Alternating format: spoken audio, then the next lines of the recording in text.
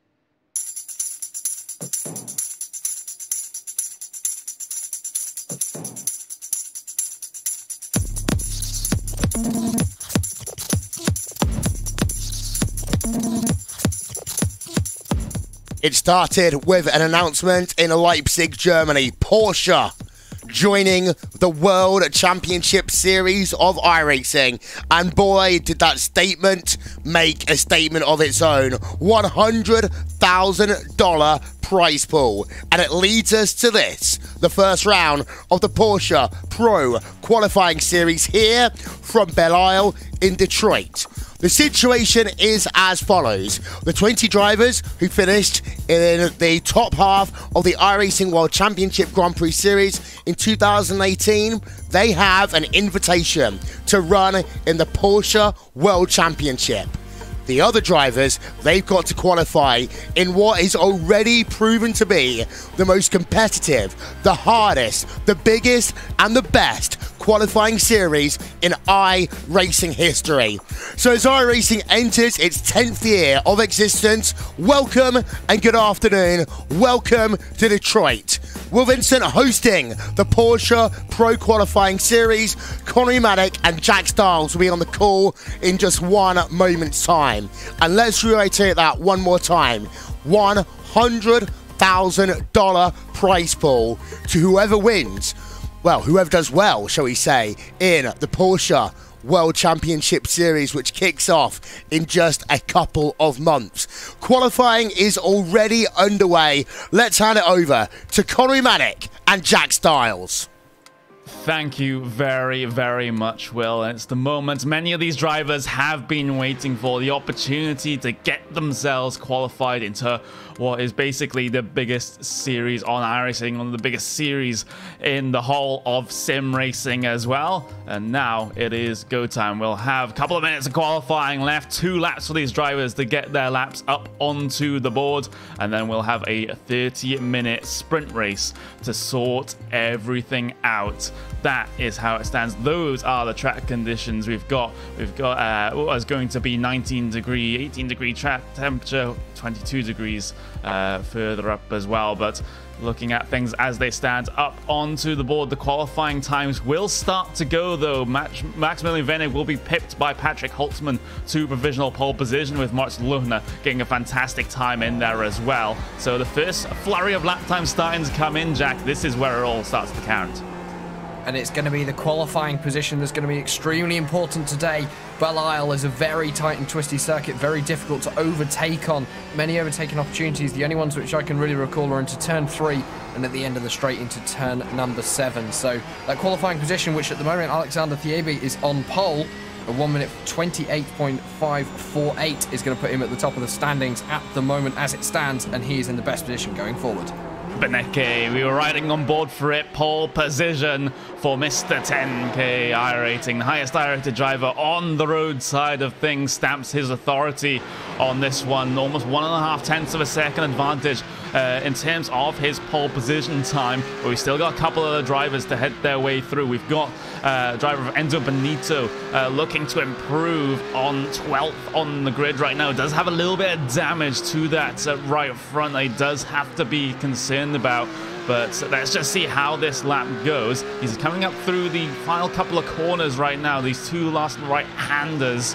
Just we got to be so careful not to hit the walls here at Belle Isle. It's basically, well, it is a street circuit, so you just have to keep within the track limits, otherwise you will be inside a concrete wall. But Enzo Benito then across the line, what does he do? A 128.8.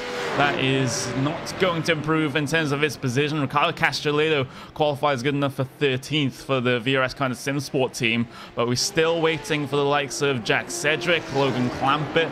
We're waiting for Freddie Rasmussen as well, who seems to have aborted his first lap, so that's not going to be the start that Freddie would have wanted. Let's hope he can, for his sake, that he can get a time on the board here, Jack. Yeah, then for Freddie Rasmussen... Oh, it's the yes. Oh, he has indeed. So not a great start to his campaign in the Porsche Qualifying Pro Series for Frederick. I'm sure he'll be able to pick himself up throughout the race. Number 2 car, so he is possibly one of the people to watch. It's got to be worth mentioning. I know I've already mentioned him once, so I'm going to mention him again. Max Benecke. He is almost certainly one to watch. But I think an underdog that you could watch out for today, Conor, is going to be Marin Kolak. He's an ex-World Touring Car driver. So he has got the racing skills, especially on these street circuits. He has got the experience at the likes of Macau and Belle Isle. It might be a bit wider and it's a completely different country, but it's going to be those same skills that he's going to need to get him further up the pack. Yeah, it is, and we are drawing very close to the end of qualifying here. We've got Ricardo Castelletto, who can do his second lap. We've got Ivo Howler as well on his second qualifying lap. So let's see how these drivers are starting to, you know, be a little bit concerned. They only have one lap to do, and if they mess it up, well, they won't be improving any further. We've got non-qualifiers though. We've got Freddie Rasmussen, unfortunately for him, has not qualified. We're still waiting for Joni Heikkinen and Jack Sedgwick to head their way through. But in terms of everything else, Sebastian Dunkel won't get himself a lap time on the board either. But we're watching Jack Sedgwick right now. Let's see what he is able to do. Had a fantastic run, or at least what was looking to be a fantastic run in the Porsche Sim Racing Summit, coming from behind in one of the latter semi-finals, but unfortunately wasn't able to happen. But can it happen here in this series across the line? What position is he good enough to get? It's good enough for 16th on the grid right now for Jack Sedgwick. Just bottom, well, sort of towards the rear of the mid-pack there for Jack. We've got Joni Heikkinen, who's the last driver out there looking to set himself a lap time onto the board. He's coming through the last couple of corners now. He's plenty of time to work with, 45 seconds on the clock for the Finnish driver. Careful not to tap the wall. That will just invalidate your lap time here in iRacing. Through the final corner he'll go, and across the line, a 129.1, only good enough for 18th on the starting grid here. And when we're talking about drivers of the caliber of Joni Heikkinen, Olli Pakala, drivers like Juani Lopez and Benito finishing, or at least qualifying bottom of the bottom half of the pack here, Jack, that just says everything about how strong this field is. This series is so strong. The top end of this series is so difficult to even get up the front. And I think being able to say, yeah, I at least won one race in this series over the course of the next 9 weeks is going to be an achievement in itself. And it's going to provide with some absolutely fantastic racing. Here comes your starting grid then, as the grid up behind the pace car. It's going to be Maximilian Benecke, pole position by 0.02 of a second over Jared Filsell. We've got Alexander Thieb lining up in P number 3 with Marin Kolak there, back in P number 4. Row number 3 will look like this. It looks like Moritz Lohner, Patrick Holtzman making an all-DH row, with Maximilian Venek and Gianni Vecchio doing the same right behind. Joshua Anderson and Ivo Howler bring things down to your top 10 qualifiers, with Dennis Grabowski and the driver of Anhayan Guven there in P number 12. Enzo Benito lines himself up in P number 13 with Juan E. Lopez. P number 14, as we cycle things even further back, it's going to be Ricardo Castelletto and Jack Sedgwick, bringing things down to P number 16, with Kamil Franjak, Joni Heikkinen, Olli Pakala, and Dimitri Yanis bringing things down to P number 20. And then you've got your stragglers right at the back of the field. Justin Brunner and Logan Clampett, the slowest qualifiers, with Freddie Rasmussen and Sebastian Dunkel not setting qualifying times. That is going to be a very interesting thing to note here. We will actually have a standing start here in this one, so we're about 30 seconds away from getting this one underway. Of course, drivers can speed that up by getting to the starting grid quicker, but this is going to be a frantic start. Turn 1 comes up on you very quickly indeed, and isn't a heavy braking zone at all, so they have to be careful. They'll have to tiptoe their way all the way through there while side by side with their competitors, and then look for the braking zone down in towards turn number 3. The qualifying series for a new era in iRacing, in sim racing as well, gets underway right now. And it's a good start from pole position from Maximilian Benecke. Slots himself ahead of Jared Filsell as everyone gets very single file very quickly. Vernig battling with Patrick Holtzman. Holtzman gets punted towards the outside of the track, has to spin in the middle of the traffic and gets collected there by what was a Vendaval sim racing car. Didn't quite spot it, but the battles will continue down towards turn number 3. Everyone at the front of the field seems okay, but they're side by side between Enzo Benito and Jack Cedric further back through the field. Enzo Benito is going to come out on top of that particular battle as they head their way through towards the end of the first sector for the first time, and then on to the back straight as well. Everyone's calmed down, but that was a huge incident right at the start there, Jack. That was, and we just had Ricardo Castroledo from the front of the field, the number 3 machine on his roof. Looks as though the other driver involved in the incident with Patrick Holtzman at the start was Joshua Anderson, the number 21. That car is now crabbing heavily. The live pictures you're currently seeing is of the front runners. In fact, we are going to get a replay up on your screen. This is of the incident for Ricardo Castroledo. Oh, and wow, that is not an accident you want to have on the first lap. An impressive flip from the Frenchman, and that brings to a halt his effort. You can just see it just looks as though everyone was trying to get themselves into the same position on the track, Connery, and, well, there wasn't any room. Yeah, that was pretty close to the back of the field there. That was a huge instant for Castroledo, going up and over and into the barriers. What a catastrophic way to finish a race. Meanwhile, you've got Freddie Rasmussen at the back of the field. Does have a little bit of front-end damage after trying to avoid all the incidents that were happening in front of him on that start, but he is still running. But we're watching the battle involving Moritz Lohner and others right now. He's trying to chase down Marin Cholak, and he'll look maybe for the opportunity down in towards turn number 3, but not close enough to be able to sling it alongside just yet. And you have to remember, he is having a little bit of pressure from behind from Maximilian Vernig from Pure Racing Team. But we're riding on board with your driver in P number 2 right now, the Australian Jared Filsell, trying to chase down Maximilian Benecke. It's not an easy feat at all, but it's going to be a challenge that Filsell will very much try to take, as he'll sit in the draft all the way down the back straight and not look for the opportunity just yet. Not close enough, but it's still going to be a fantastic points finish there if he finishes in P number 2. But with Gianni Vecchio right now, he's looking to make his way further up inside that top 10. Has his teammate of Maximilian Vernig ahead of him. So is this a situation where you do go aggressive with your teammate, or do you just stick to the more team order strategy? It's a half-an-hour race, and especially with the fact that Vecchio might have teammates around him that can help him or even hinder him a little bit, it's going to be down to what the driver thinks is best as they head themselves through the double right-hander. Very tricky, this one, actually, in the Porsche Cup car. The Cup car, of course, doesn't have traction control and doesn't have ABS, so it's all about how much the driver is able to get the car around the track faster than anyone else. As well, the setup is very restricted on this car. It's almost a fixed setup, Connery. It's very difficult to get this car set up to be extremely fast, extremely grippy, and you have to be very careful. So we're now running on board with the number 16 and Maximilian Vernig. Ahead of him, you can see Moritz Lohner in the Williams eSports car, and at the moment, everyone just deciding to stay single file. Yeah, Maximilian Vernig, one of the winners of the Porsche Sim Racing Summit, taking home a good chunk of cash in that one, on the order of €7,500 going to his name. But the prize on offer for the series that you qualify into, if you do well in this one, well, that is a whole lot more. He's in a pretty good position, solidly inside of that top 10 for now, but he does have positions on the cards to gain if he decides to go chasing for a Moritz Lohner, the Williams eSports driver ahead of him. Did not compete in that Porsche Sim Racing Summit. Excuse me, did compete in the Sim Racing Summit, but it didn't go really well for Moritz Lohner there. So let's see if he's able to try and bring things back then in this one. We'll have a replay up on the screen for you now, because something has happened to Freddie Rasmussen. Let's see.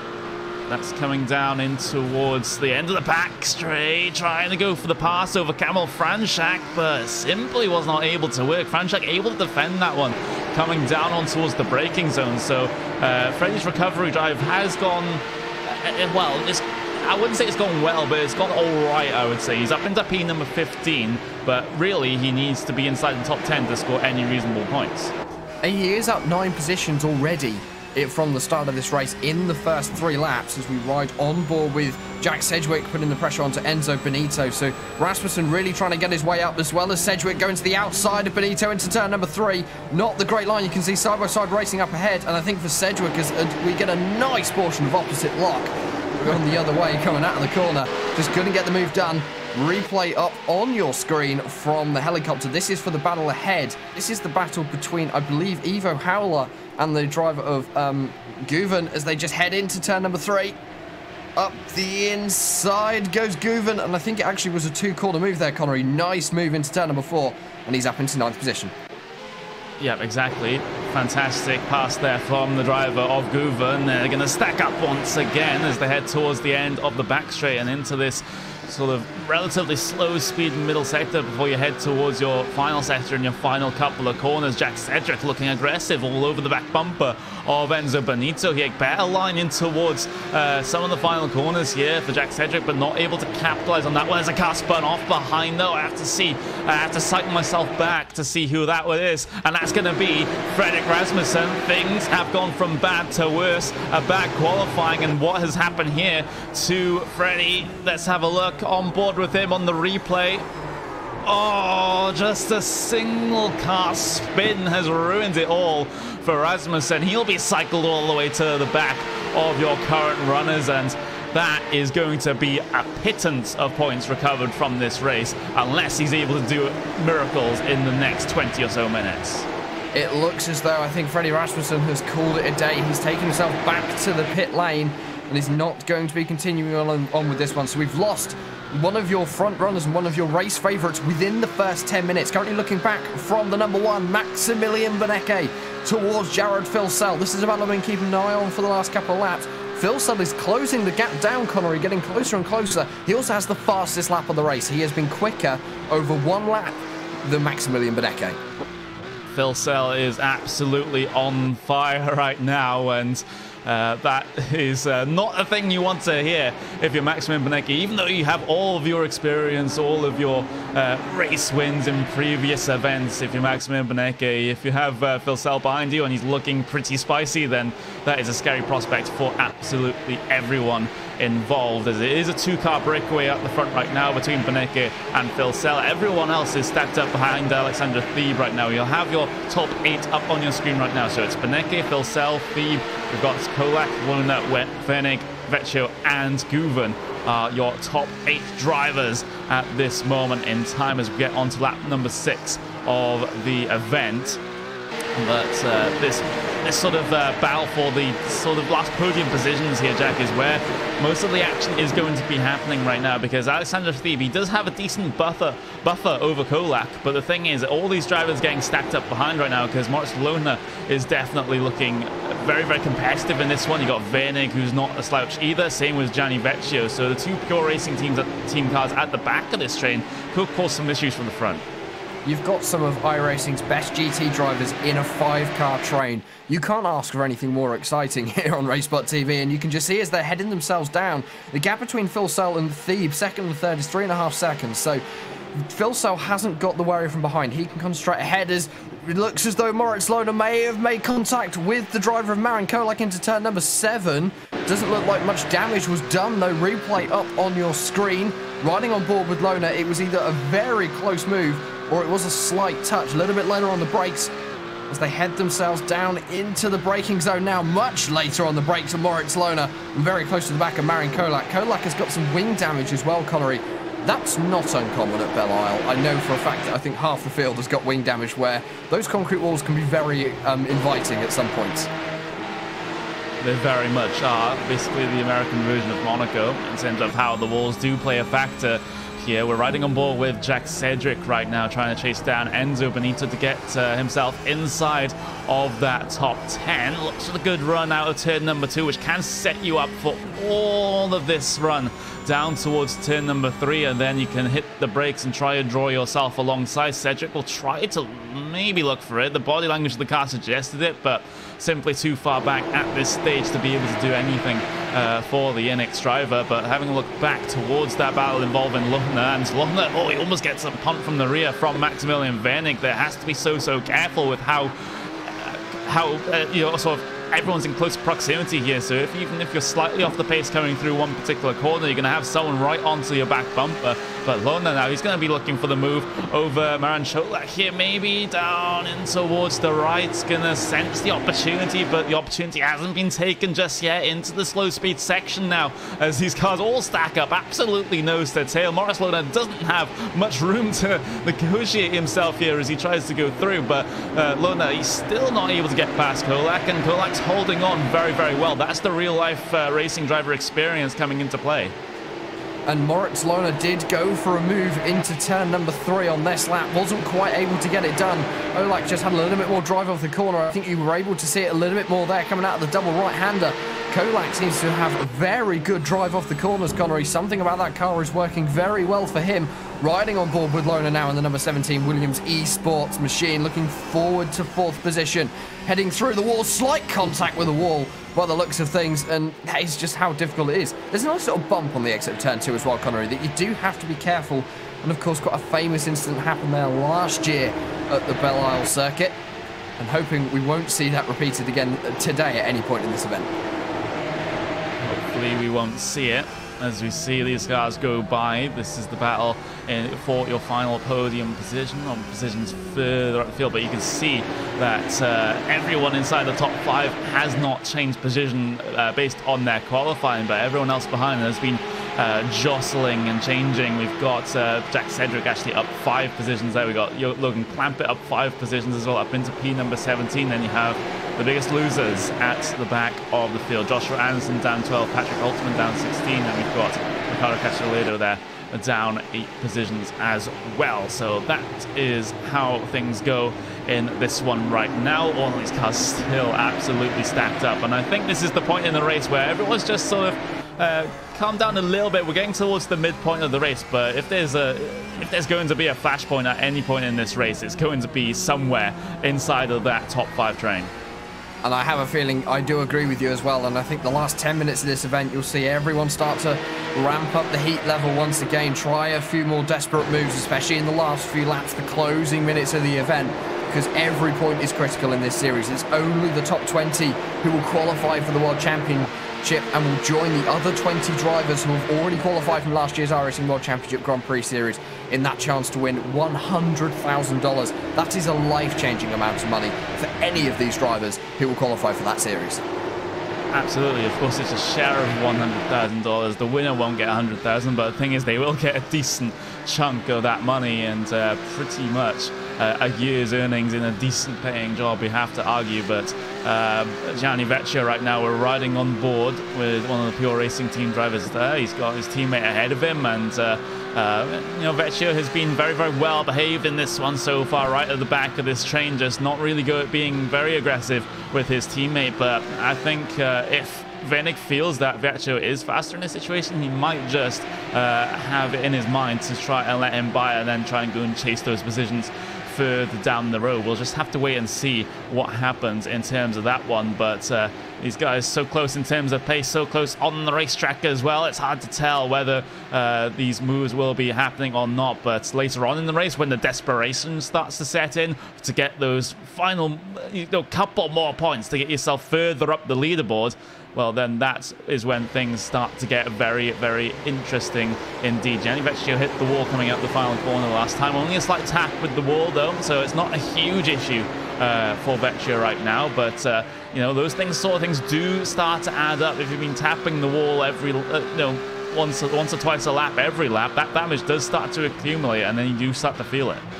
Yeah, and especially with the aero damage, that the straight line capabilities through the fast sections and also through the slower sections as well, through the corners, is going to start harming these drivers, and it might you might find that some people might just be able to pull away. This large group that we have been following has now been joined by the number 12 machine of Guvan. We're looking at a replay of Enzo Benito coming down into turn 3 by the looks of it. He's got the 19 car up the inside. That's Jack Sedgwick. And oh my word, there was contact. Into the wall he goes. A nice light touch by the looks of things. So Benito is back underway.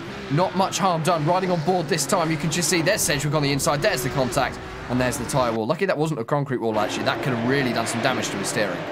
Yep, exactly. The tyre walls have a little bit of give, even though it doesn't look like on the iRacing service. But Enzo Benito will get himself off and away and going once again. He's down into P number 12, which is still an improvement on his qualifying. Did start in P at number 13, but losing those 2 positions isn't going to help in terms of his championship standings at all. Vecchio, oh, I just spotted it on my screen. He has a big moment coming through the second to last corner there, just getting this back end out, sliding all the way, and somehow manages to keep position, although he does have Guven right all over his rear end right now, and will have the slipstream all the way down towards turn number 3, but Vecchio will be able to recover that one. But that was a very particularly scary moment there for Gianni Vecchio coming on towards the end of the last lap. You just saw the tail end of it there from Vecchio, but that is not what you want to be having in a race that's as important as this.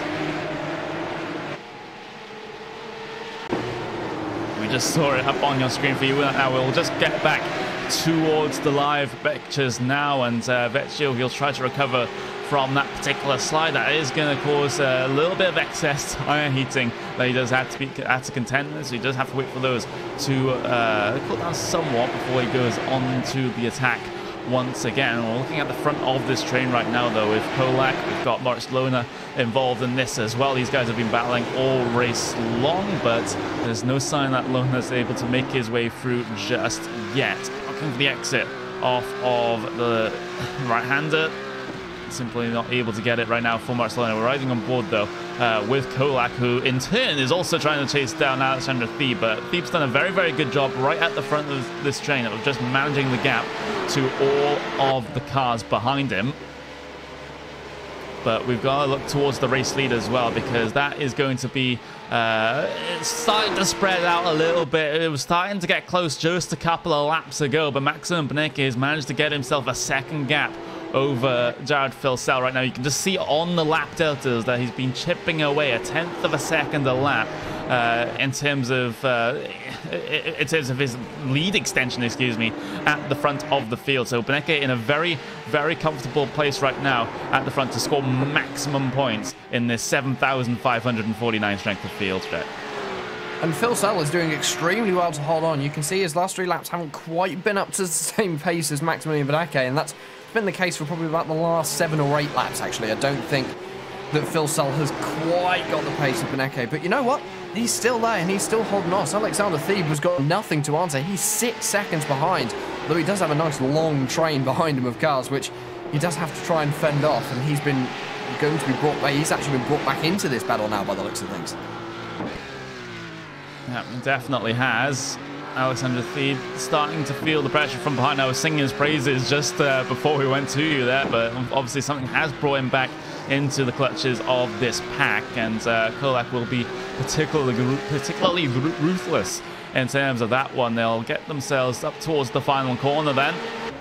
Going to complete lap number 12 of this event up until lap number 13. So we're coming up to what is going to be 12 minutes to go in this one, and things can definitely still change for pretty major points inside of the top 5. But just watching, just waiting for any of these drivers to get themselves an opportunity. We do have a driver going defensive, though. That's going to be Gianni Vecchio going more towards the middle line, coming in towards turn number 3. Guven is going to be all over the back of him, and Guven might even have the opportunity of 4. Nope, he's not going to take it just yet.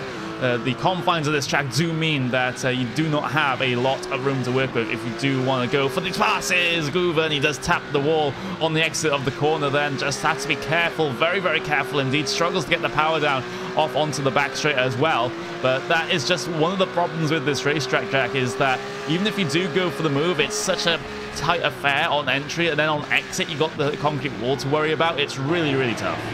And as soon as Vecchio moved himself just slightly offline, actually, he's prevented Guven even trying to go down the inside, because for Guven to go down the inside, he would have to get onto the other side of the racetrack. Now, that part of the racetrack on the run-up to turn 3 is one of the widest sections of this circuit, and to get yourself over to the other side of the track, stop your car, get through the corner, and not have an incident or any trouble getting on the power, especially with such a tight line through turn 3, it is very difficult to be able to manage. And I have a feeling that Vecchio would have just been able to hold off over Guven, and Guven would have been stuck back in 8th position. He's actually dropped back just a little bit now as they head into turn 1. Riding on board with Jack Sedgwick. Sedgwick has been really on the move. Started 16th, currently running in 10th, and he's running faster than Evo Howler ahead. I'm not sure whether Howler's going to be able to defend for too much longer. Jack Sedgwick on the run up to turn 3. I don't think he's going to be close enough to put a move down the inside this time, Connery. He'd have to go very late on the brakes, and that is definitely not what he wants to do. There will have to be stamp clicking, there will have to be sending, but not in this opportunity for Jack Sedgwick, as he's one of the best drivers in this sort of situation. When he's out of position in terms of either his qualifying or if he's had an incident early on, he's one of those drivers that can really just put the hard work in and get himself further up the field when required, and that's exactly what he has done so far. We're riding on board with what's going to be Camel Franchak right now, even further behind this battle. He's embroiled in his own fight with Enzo Benito, who does have a little bit of damage to the front end, so his car is not looking entirely healthy, is Benito's, but Franchak will look to capitalize on that one as he heads himself into that slow speed sector right in the middle of the lap. So those are the two battles to keep an eye on right now. Cedric versus Howler, Franchak versus Benito are your main course right now, shall we say. But Franchak getting very, very close to the back bumper of Benito off of the slow speed sector. He'll have a pretty good run coming through these final couple of corners now, and might even have to hold it out until turn number 3 arrives next time. But Franchak definitely is looking very, very good here, and might even be able to gain the position, Jack. It does look like he's going to might be able to do so. Obviously, Enzo Benito, that little bit of damage, the 15 looking through turn 1 and 2, but not going to be able to get a move done. Very tricky to get a move done at that section of the corner. Riding back on board with the number 15. The speed on the side of your screen, powered by ATVO. Moving to the middle of the track goes Enzo Benito. No. There's contact. Franchak is around through turn number 3. So is Benito.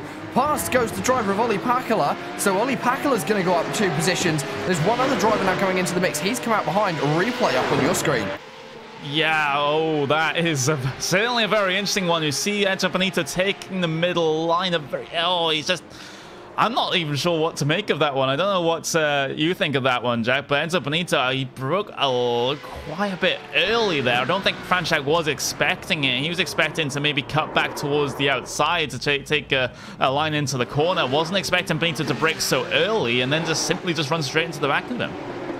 I'm not sure. I don't know whether it literally all it needs to be is 2-3 tenths of a second later that Enzo Benito or Franchak would have got on the brakes, would have got on the brakes, and the incident would have been avoided. It's so close, the timings on that one. I think you have to put it down to a racing incident, and it's an unfortunate one at that.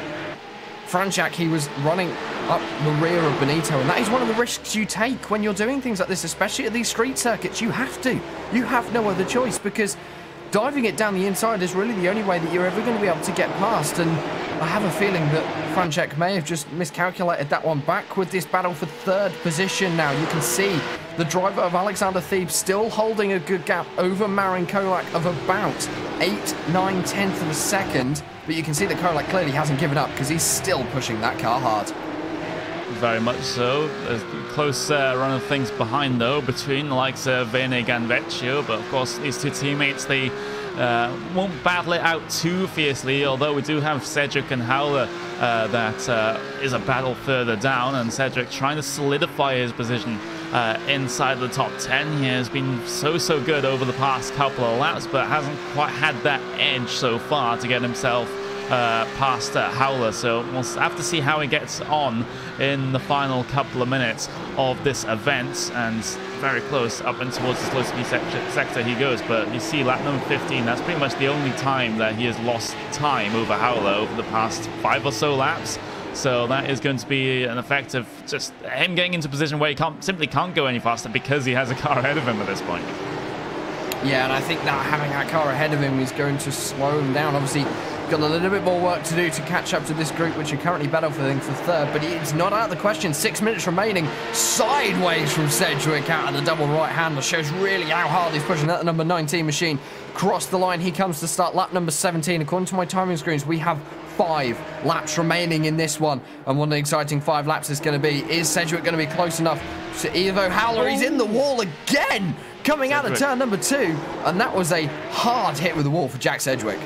Yep, it was. We'll cut our cameras back to it. We'll get the replay up on screen for you now. Out of turn number 2, Jack Sedgwick making friends with the concrete wall.'s see it up on your screen for you now. Jack's out a little bit too much. That's the simple case there. Does have some right-hand side bodywork damage there for Sedgwick, and you'll see it once again. Bap, hits the wall. Able to get away with it though. No major damage to that car, but as we have already said, that damage does start to accumulate with the more times that you do hit that wall. But looking further forward to that battle for the top 5 positions. Moritz Lohner trying to defend now for Maximilian Wenig, because Kolak, he's basically started to get himself away at the front of this train right now, trying to chase down Alexander Thebe. So now Moritz Lohner has to be more looking behind than he is looking in front right now, because Wenig is on a charge. 0.2 of a second advantage last time by. Wenig is really pushing that car hard, and as you said, Moritz Lohner is not worrying about. I think he's got his mirrors full now of the PRT machine, and not much. I'm not sure whether he's going to be able to do. They have been pretty solid, running in a nice line of stern group for the last 10 or so laps. Not much been going on in this one, so it might just stay that way. They're just going to try and get a good points finish here. Of course, this is 9 weeks long, this series. This is only the first week of the Pro Series qualifiers, so they might be thinking, play the long game, just get the points and move forward to next week. Or they might be thinking, let's get as many points as possible, get a good position early on, so we can just try and do the long game a little bit later on in the season. I'm not sure what strategy these drivers are going to be doing. It's quite hard to tell from the first race. Maybe we'll get an idea in a couple of weeks' time as they head themselves onto the back straight. Contact for both Maximilian Wenig and Moritz Lohner. Vecchio, number 8, he hit the wall, and now Anton and Guven's going to head his way through, but can Vecchio reply on this one at the end of the back straight? He's looking for the move, but simply not able to find a line into the corner, and now Guven capitalized on Vecchio's mistake there, coming on towards the back straight. We'll see a replay up on your screen for you right about now as we'll cycle things back to Gianni Vecchio. Actually hits the inside of the wall instead of the outside of the wall, punts him towards the outside of the track. Fantastic heads-up driving there from Guven for not running into the back of him, and then instead trying to take the opportunity all the way down the back straight, and that is a position successfully gained there from Guven. We'll see the end of it there as Guven gets himself past. Gianni Vecchio just has to take that one on the chin and settle for that position just for now and look to maybe get it back in the last couple of minutes here. Yeah, that was a nice move by Guven. Well avoided the driver of Vecchio, and Vecchio actually, to keep it going, make it the minimal contact he did. That could have been far worse, what he did to that poor number 8 machine, but it's still carrying on. You can see at the back of the field, he's going to the inside. This is number 3, very squirrely on the brakes. Guven's got nothing he can do. Vecchio back up to that position he's just lost, and sitting in the middle of the track, which means that Guven can't throw it down the inside. He's going to make contact with the wall. Vecchio has managed to get himself back up into P number 7 so early. They're both making contact with the wall. Guven down to the inside, through the corner. He got that position last time, and Vecchio keeps it.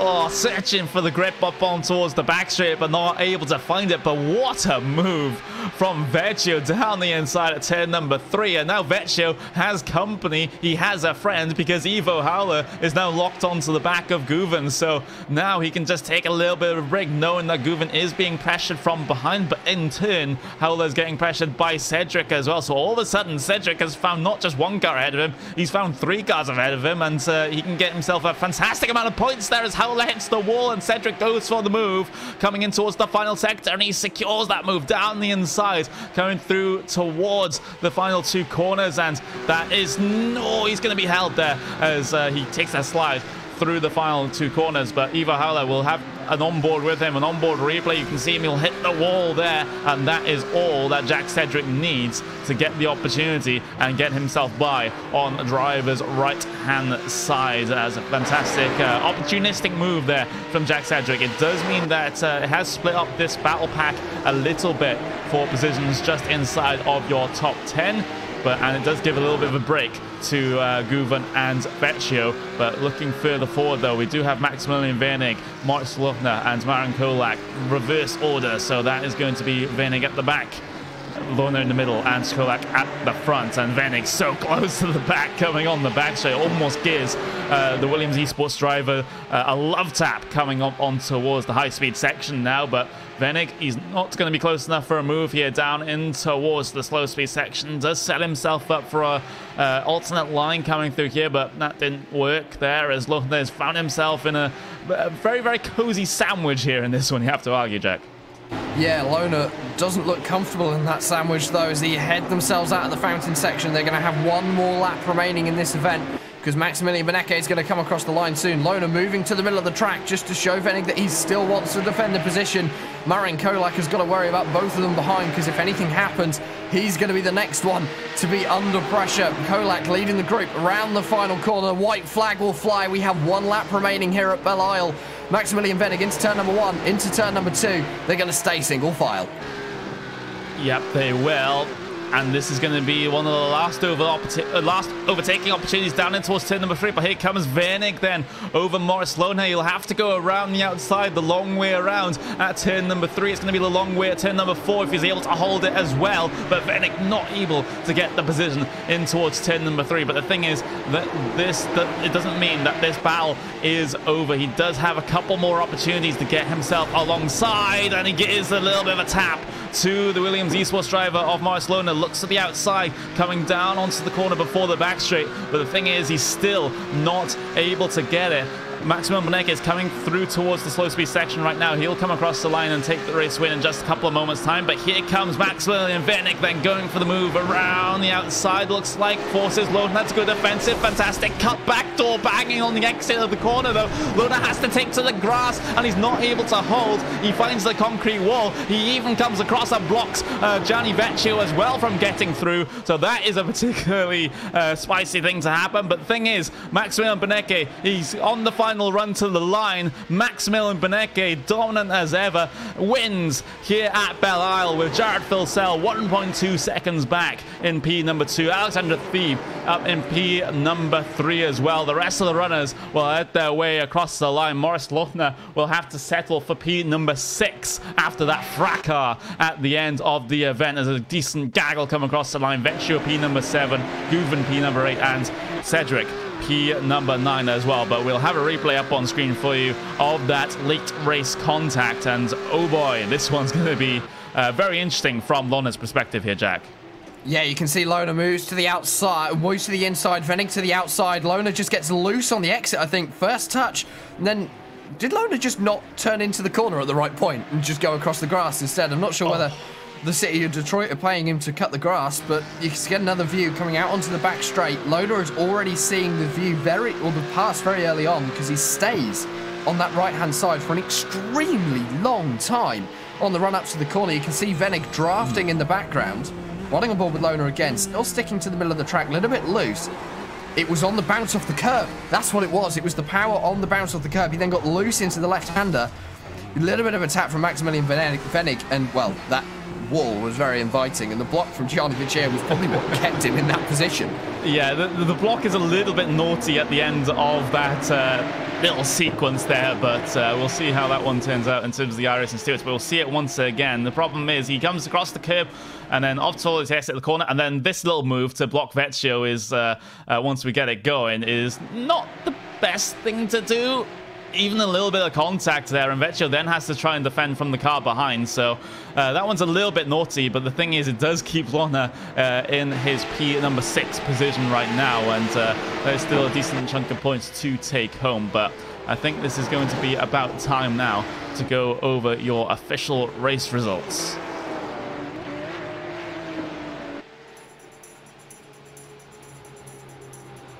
going to be Maximilian Benecke taking the race win after taking pole position. 1.2 seconds over Jared Filsell, with Alexander Thieb taking the final step on the podium. And then there was the gaggle, the battle pack inside the top 5. We've got Baron Kolak, P number 4.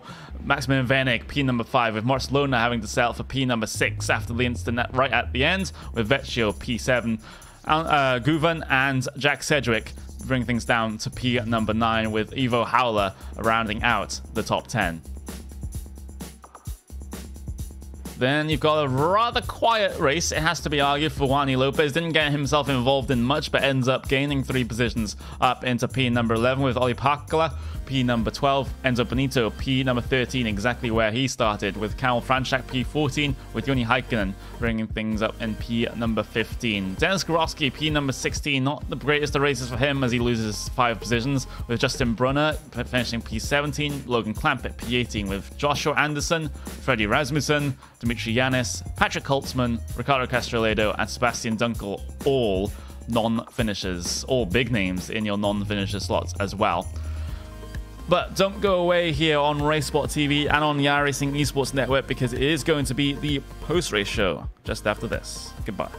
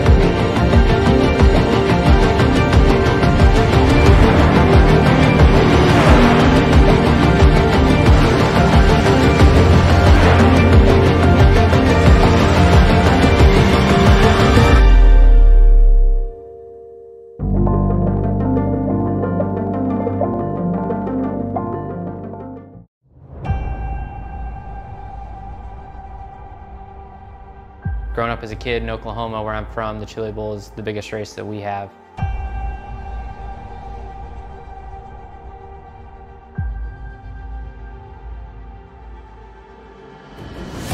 The Chili Bowl has kind of been my favorite race of the year.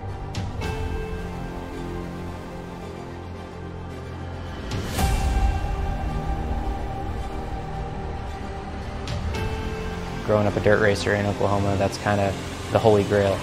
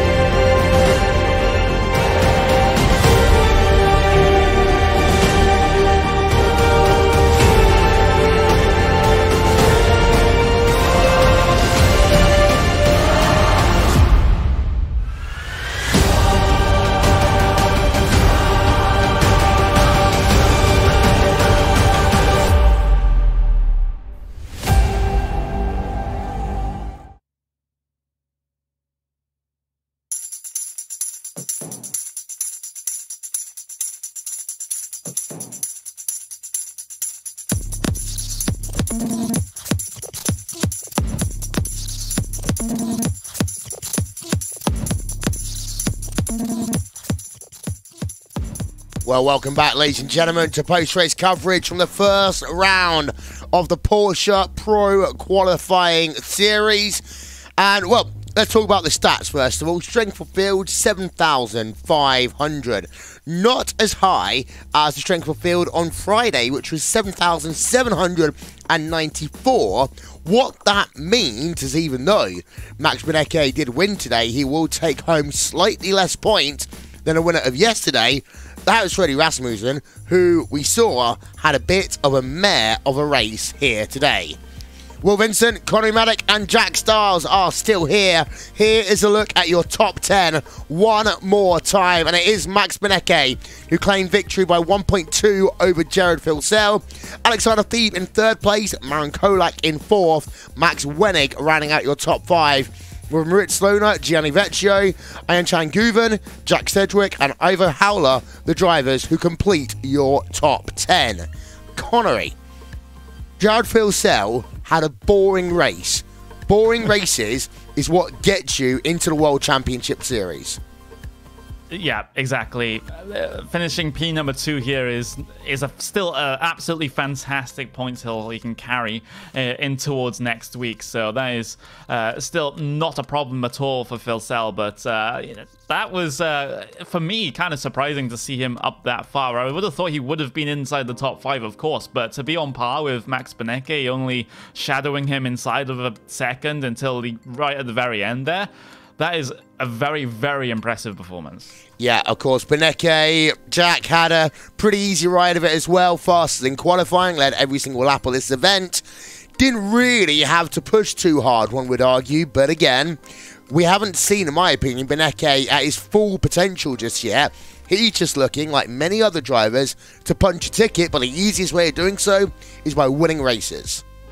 Yeah, and I think that is definitely what Benecke is trying to do. You could tell by his driving style that he wasn't pushing hard. I think that was probably the most interesting thing about it. The fact that Jared Filsell was able to stay onto the back of the driver of Benecke. But Filsell has got experience in cars very similar to this in the likes of the V8 supercar. Lots of power, not a lot of driving aids, but the V8 supercar is a little bit heavier. So the Porsche might come a little bit more naturally to Filsell. Obviously, Benecke, winner of the ADAC Sim Racing Trophy last year, and also, if I remember correctly, one of the winners of the Porsche Sim Racing Summit last month in Leipzig.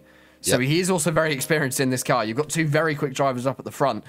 Would have liked to see a battle between them. Would have been interesting to see who would have come out on that one on top, although my money would have still been on Benecke. Yeah, and it's also worth noting we did have a bit of real-life driver feel in there as well with Ian Chan. He actually was the Porsche Cup France and Benelux champion in 2017. Well, let's actually think back to the Porsche Sim Racing Summit, Connery, because we had a little bit of real-life Porsche talent there as well. Nick Tandy, for example, he came home third in terms of the Porsche Sim Racing Summit with his teammate. And it does show that, you know, the similarities between the iRacing version of the Porsche Cup car and the real-life Cup car can't be far too different, because we've got some guys who's gone from the real world and doing pretty well right now in the Pro Series.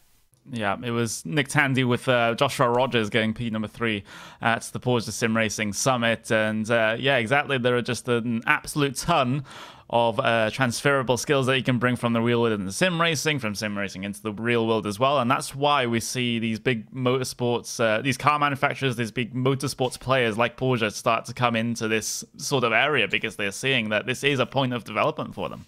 Yeah, indeed. So, of course, Porsche, in case you missed the news, held a sim racing summit at Leipzig about a month ago from now. I mean, that was a hard one for us getting out there at such short notice, but a ton of fun doing so. And the key thing on that one, Connery, was the fact that it wasn't just a case of take 32 drivers, chuck them around in a couple of races and see who's going to be the winner. It was far more than that. Porsche really showing their determination in terms of entering the esports market the right way, having meetings of all the different drivers, focus groups, groups with team managers not just from the world of sim racing, but the wider section of esports, as well as other interested parties from the world of motorsports as well. Yeah, exactly. I did have the chance to sort of hang around in some of those meetings as a quote-unquote esports expert. Yeah, I know. But it's still absolutely fantastic what they're trying to do. They're trying to gain the feedback from the drivers to see what sort of series, what sort of events that the drivers want, what sort of events and races that the sponsors want, like what the team managers want. It was all a huge dialogue between Porsche and the sim racing world, for the lack of a better term, to see how to do this right instead of just coming in and just going, hey, we're holding a race, and then just leave. Yeah, of course, Jack. We talked about this already. It's a 9-race season. We're heading ourselves out for the next 2 races to Japan. Scuba Circuit, first of all, it's a track that many people probably grew up when they first took their first steps into online motorsports playing games in certain titles, which I'm probably not allowed to mention here. And then afterwards to go to Twin Wing Motegi, of course, Motegi, a track which has been a part of iRacing for the last 4 years. Both of these tracks are very difficult, and I'm going to mention it now. Japanese slippery tarmac will mean that we see a lot of drivers, I think, slipping off, and have to be really careful how they navigate the brakes on this Porsche car. Obviously, Scuba, I think, is more famous in sim racing and racing games, the wider genre outside of sim racing, than it is in real-life motorsport, because of, obviously, what was done by a certain franchise of game over the course of the last sort of 20-odd years. And Motegi, it's one of those circuits which is very, very complicated. It's on the East circuit as well, so it's not the full Grand Prix circuit. We're using a shortened version of it, and that's going to make it very interesting, because I have a feeling, if I remember correctly, the East circuit has got some quite interesting corners on that could make it very much like Turn 3 at the Belle Isle circuit today, where it very much widens down into the corner. Yeah, and of course we wrap up the season 9 races. We go to Watkins Glen International, to Imola, to Mount Panorama. Yes, we challenge the mountain. We go back to Japan, to Suzuka, the Canadian Tires and Motorsports Park, and we finish things off at Sebring. All of these tracks, Connery, in some way, shape or form, have had Porsche racing go down the years. Of course, we finished a track at Sebring, which, you know, is one of Porsche's bread and butter tracks, and it was really interesting hearing about the fact that a lot of Porsche teams over the years use the 12 hours of Sebring as a testing ground for the 24 hours of Le Mans, because if you can handle the bumps and the messiness of doing 12 hours at Sebring, the smoothness of Le Mans all of a sudden seems a little bit easier.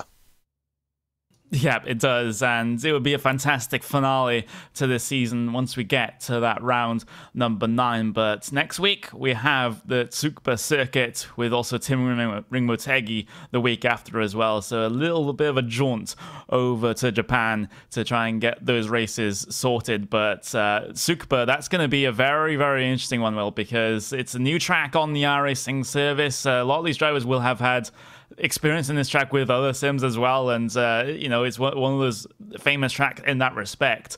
So that is going to be a close quarters affair, because it is quite a short circuit, quite a fast lap time. So these guys might even be engaging touring car mode. Yeah, indeed. So that, however, is all we have time for here today. Thank you to Conor Maddock and Jack Stiles for the call of this one. Let's also give a shout out to the people who help us get it done. Islam Balal, TrackCams22.com, Undress One and One Design for these beautiful overlaying graphics that you see. Development and stuff behind the scenes, Simon Grossman, Actioneering.com, and Nick Thiston for Racespot TV, live timing and scoring. So that is it then from the first round of the Porsche Pro Qualifying Series.